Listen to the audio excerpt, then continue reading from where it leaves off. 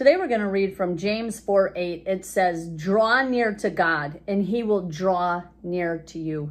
Sometimes we can get so distracted and so caught up in worldly things, or just, we can even get caught up in good things like our family and sports and cleaning. Maybe, we want our house to be immaculate. We can just get so caught up in doing things that they need to be done, but we need to be spending time with the Lord. We need to be setting aside time every single day to fellowship with the Lord. And that means reading his word and praying or listening to a sermon, or, just simply worshiping to worship music. That helps me when I feel like I have just neglected to spend time with the Lord for a couple days, and then I just get in this mood or in this funk that I just have to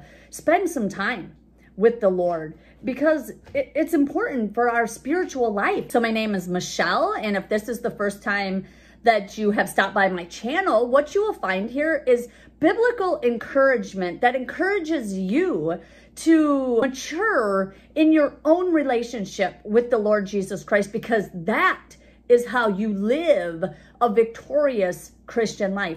And if you come here all the time, then I just want to thank you for allowing me to speak biblical truth into your life. And I just pray that it's helping you live a more vibrant, a more alive Christian life. So today we're talking about drawing near to God so that we can be aware of his presence that's always there. All right, let's get into it. It's important for our life in general. As Christians, we need to be spending time with the Lord. And if we're not, we're going to feel far from him. But I've heard it said before, and I'm sure you have too, that the Lord never moves. He didn't go anywhere. So if we feel far from the Lord, it's because we have moved. So that's why it's so important to set aside time, to be intentional about spending time with the Lord. And the other verse I want to share with you today is John 16:24. It says, until now, you have asked nothing in my name. Ask and you will receive. Then your joy may be full. That's the other thing about drawing close to the Lord. We're in prayer. We're fellowship with him. We're communicating with him on a daily basis. So we're bringing him our request, our prayer request, and he's answering them in a way that only he can. But if we don't bring those requests to him, then we're simply living in our own strength and doing our own things, trying to make the things happen that we want to happen. So we have to be intentional about drawing close to the Lord.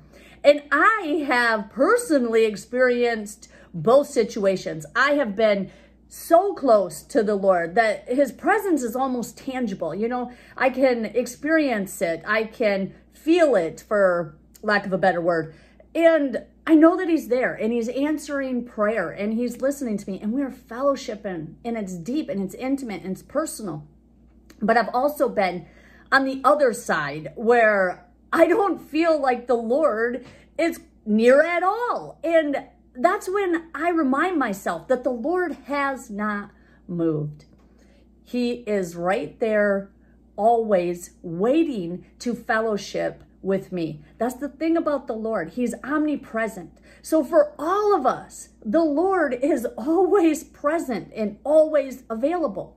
So we have to just remember, we have to be intentional about our relationship with the Lord. We have to be focused on the Lord and his word and prayer and being sensitive to the Holy Spirit so that our relationship with him can be vibrant and alive and positive and moving forward. A relationship with the Lord should not be stagnant.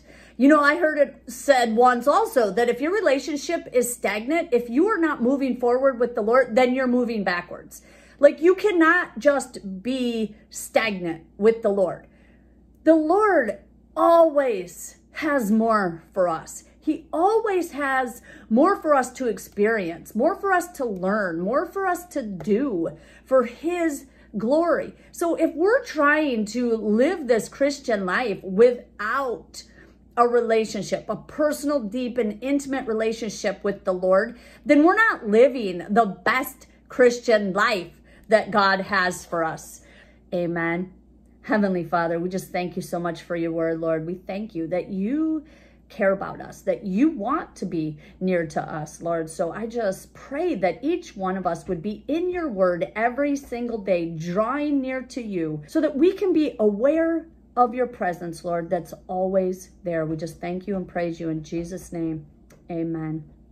I hope that video encourages you today to seek the Lord, to be intentional about being in the Word of God every single day and be communicating with Him through prayer. If you found this video helpful, please like and subscribe to my channel so that we can continue to build this community of believers. I'll be back here next Wednesday, so I hope you stop by and visit with me. All right, take care. God bless.